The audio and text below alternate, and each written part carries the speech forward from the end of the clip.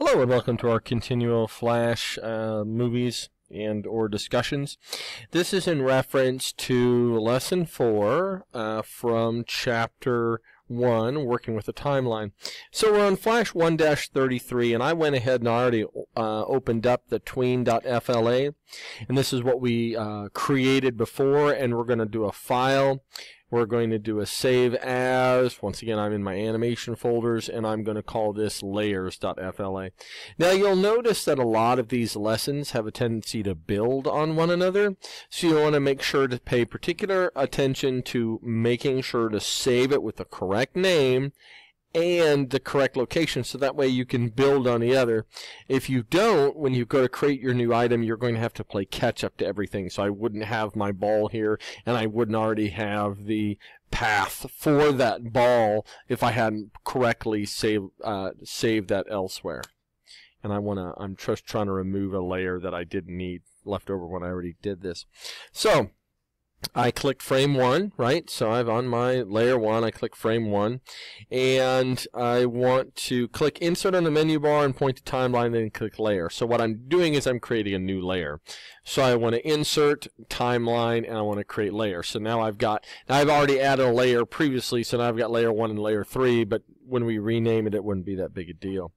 Now we're going to click frame 1 on layer 3 in my case, and I'm just going to go ahead and rename this to make it easy for us to play along with what's going on. So there's my layer 2, and I want to click frame 1. So there's my frame 1, my layer 2 is selected, and I'm going to, it says click the oval tool. Now your oval tool or your rectangle tool, whatever it is, I want to go ahead and click the rectangle tool.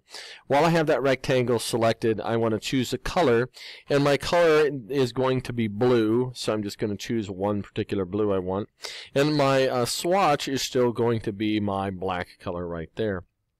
I'm going to make sure my selection tool, once I've gone ahead and collect this, I want to click and create a square as it appears in Flash 1-3, figure 34. So I'm going to come along in here, I'm going to draw my square, right? And I might, if I don't like how it articulates more along in the center, I can put it right there.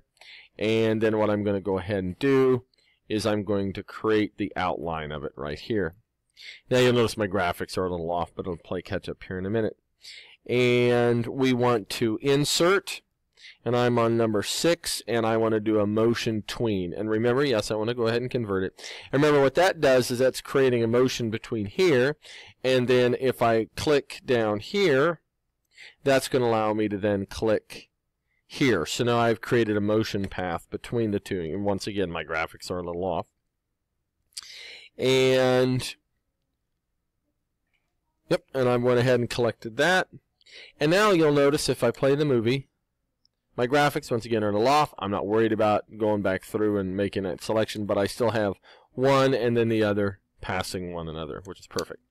Alright, so what I want to do now is basically what's going on is I've got my layer, in my particular case I've got, I'm going to delete this layer here. I'm going to delete this layer. Get rid of that altogether. Much better. Okay. So I've got my layer 4, which is actually my layer 2. So I'm going to go ahead and rename it layer 2. And you'll notice when I actually run this, the layer my layer 2, since it's on top, is actually is over my layer 1. Right? So if I run that again, there you go. Over. Now, if I take my layer 2 and I move it below layer 1, you'll note now when the two objects pass one another, my layer 1 is over layer 2, which is perfect. That's what I need.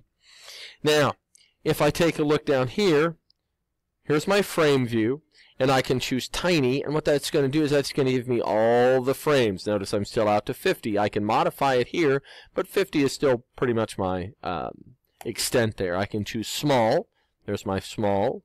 I can choose normal, there's my normal. And I can choose large if I wanted to see more. But in my particular case, we're just going to do normal and be perfectly fine with it.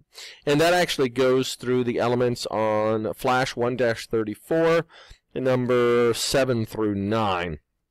Now what I want to do is I want to modify the frame rate and change the layer name. So, let's see, I want to, if I click on, let's do my frame rate for, let's see, it says point to the frame rate on the timeline status bar, right? So here's my timeline and my status bar right there. So I've clicked on this, and there's frames per second. And if I want to change it to 3, right, I'm just going to change it to 4, make it easy. Now if I run it, you'll notice it moves much different because the number of frames chug, chug, chug, chug, chug, chug, chug. So if I come along and I increase the number of frames, let's do 105.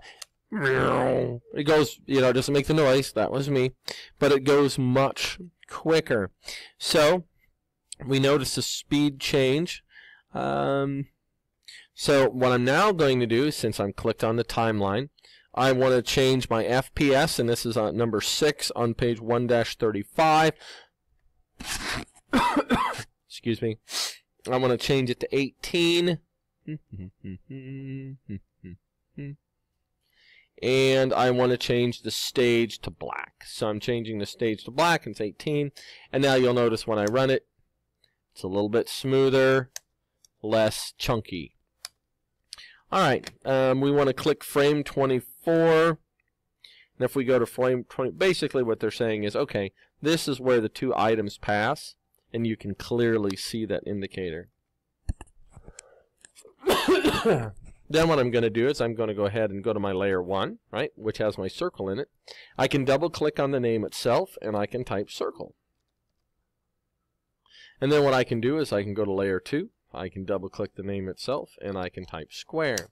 So there's my circle and square. So I'm going to go ahead now at the very end. I want to save my work. Right, I'm just going to do a save. And since I've already called it my layers, it's an example of my layers. And what that does is that concludes lesson 4, working with layers from chapter 1. Well, okay, in this case, working with the timeline, but also working with layers. We will continue on to lesson 5 in our next selection. If you have any questions, feel free to ask me. Thank you.